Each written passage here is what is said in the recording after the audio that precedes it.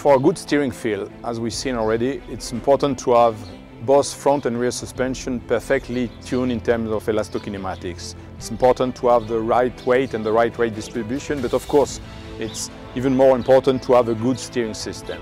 On Giulia, we developed for the first time an electric power steering system with belt driven.